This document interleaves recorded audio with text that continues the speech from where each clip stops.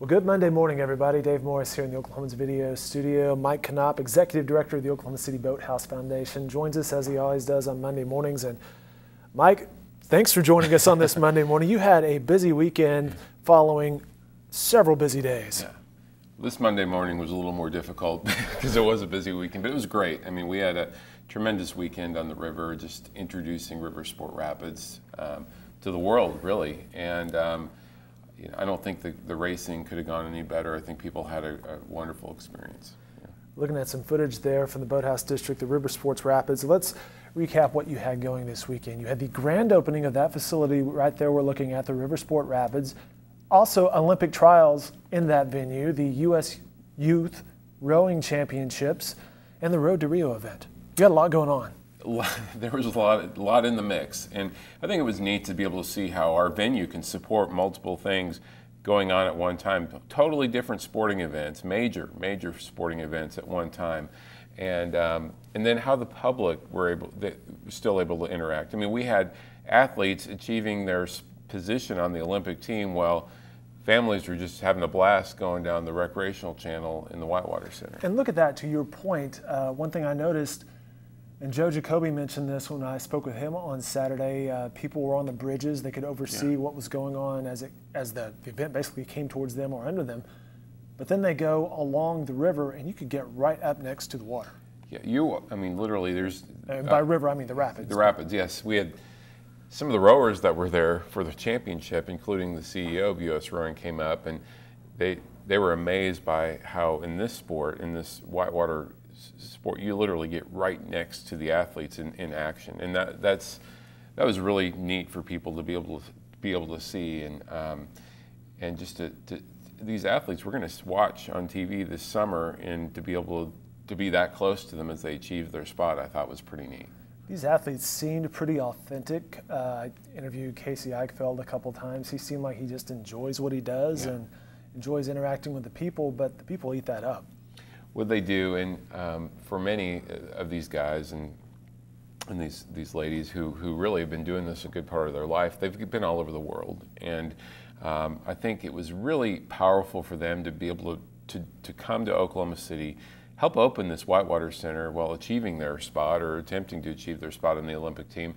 But I think it struck them that this was like really embedded into our community now, right in the center of town, in downtown Oklahoma City. I kept getting that comment all weekend long about they almost had to pinch themselves when they looked up and there was a skyline like right in front of them, and usually this is out in the woods or in remote areas, and so I think that was really cool to see. And you know, I've talked a lot over the last few years as we were working on this Whitewater project that we kind of saw the project becoming kind of like our beach here in Oklahoma City. I mean, not in a way that people just come and hang out by the water, enjoy a day out, and it really, I saw that come to fruition this weekend with all the activities, people just in a lawn chair, hanging out with their dogs, watching everything go on in the water. In fact, after the Olympic trials were concluded, the announcer just stuck around and started kind of DJing the action on the recreational channel with everyone,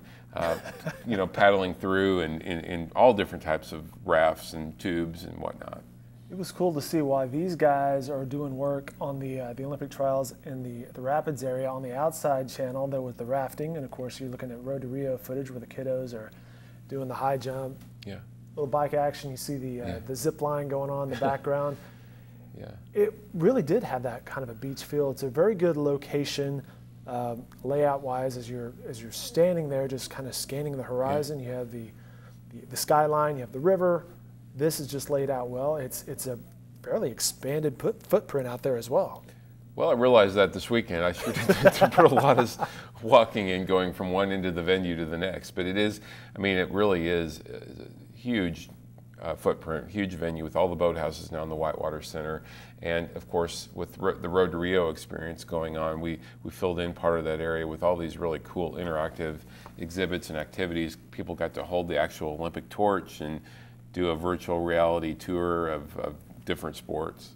And there's footage provided by yours truly. Mike Knopp himself shot this. He posted it on Facebook, and your comment was, it had to be big. It had to be big. I mean, it's like what an incredible moment for Oklahoma City to open a truly internationally known, recognized, world-class facility with the Olympic trials, and so this fireworks display, I think, really made a statement, and especially to the folks that were here from the U.S. Olympic Committee who have been all over the world, and to be able to show they've seen a party or two, we know right? how to do it big. All right, so moving forward, what's next out there? You've opened up the Riversport Rapids. I'm sure you guys are catching your breath, trying to figure out where you put various things that you just moved into, yeah. you know, relocate some folders or whatever, but what's next? Sure. Well, we are now in full operation, so you can go get your raft trip booked and come on out. We're open weekends right now, but you can also book during the week. And we are starting this week a swiftwater rescue program. So a whole nother dynamic of Riversport Rapids, where we're going to have firefighters coming out and training on swiftwater rescue techniques. And so that's happening this week, and we continue our raft guide training and looking ahead to what will be a really busy summer out there. Speaking of summer, we're heading towards Memorial Day weekend, and then 4th of July after that. You guys always have stuff going on. We do. I mean, the Memorial Day weekend is really when we're kicking off our 7-day-a-week operation out there, but we'll also be having a lot of music and other activities that will go on over that weekend. And then, of course, looking to Stars and Stripes River Festival at the end of June, which is another big, a big fun event for the whole public, for the public. And so, you know, it's just, we encourage people to come out and check it out. This is something that is literally for everyone. I saw people of all shapes and sizes having a blast in the whitewater over the weekend, and so we hope everyone comes and checks it out. Mike, hope you have a chance to catch your breath. Congrats on everything Thank you. this weekend and everything that opened and the success of it all. Thank you very much. Yeah. All right, more coverage can be found at riversportokc.org, I believe, and then of course on newsok.com and in the Oklahoman as well.